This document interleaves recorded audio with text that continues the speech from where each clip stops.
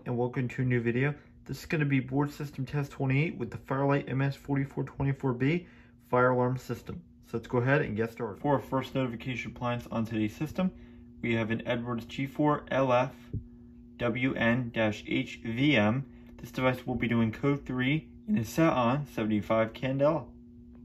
For a smoke detector in today's test, we have a system sensor 4WB.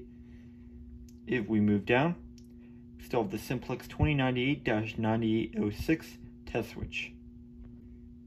For our second notification appliance, we have another one of these Edwards low frequency sounders. The model of this particular unit is G4 LF-WN-H, and this device will also be doing code 3. The only difference with this one is that this one does not have a strobe on the bottom. It's just a horn. For our pull stations in today's test, we have two pull stations. On the top, we have an Edwards 270 SPO. Move down, we still have the junction box, and below that, we have an RSG RMS-1T. We still have the Siemens ZR-MCR remote strobe above the door, and this device is set on 15 candela. Alright, to start off today's test, I'm going to pull the single action pull station. Here we go. In 3, 2, 1.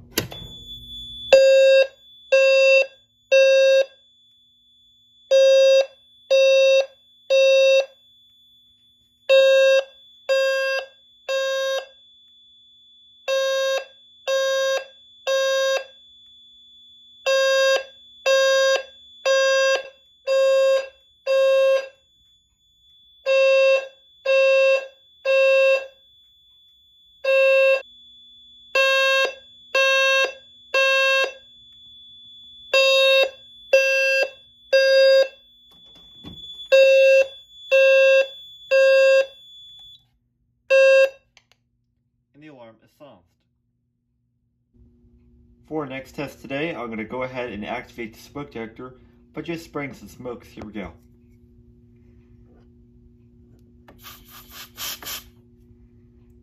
Should be enough. Should go off any second now.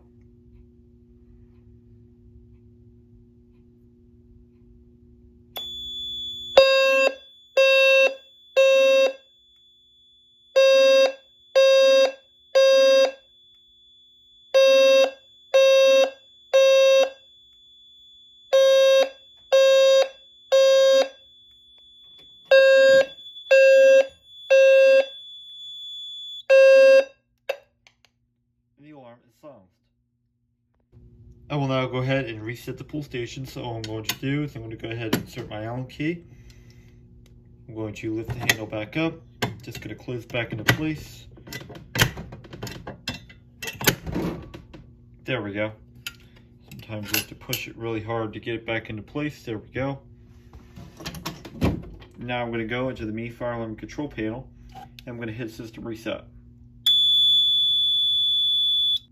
Alright, to finish off today's test, we're going to pull the Edwards pull station.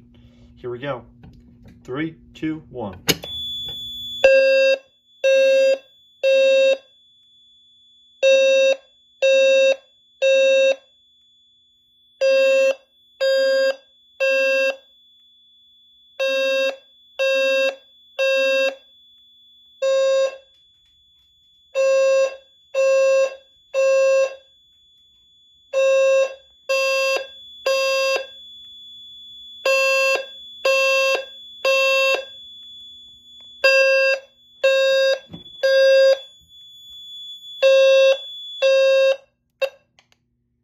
And the alarm is silenced.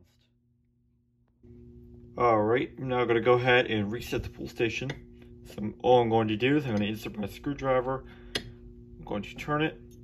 Alright, I'm going to flip the switch down, reset the handle, and it pops back into place just like that. There we go. And now I'm going to go into the Me Fire Alarm control panel. I'm going to hit system reset. Alright guys, thank you for watching this video. Be sure to rate, comment, and subscribe, and have a great day. And I will see you in the next video.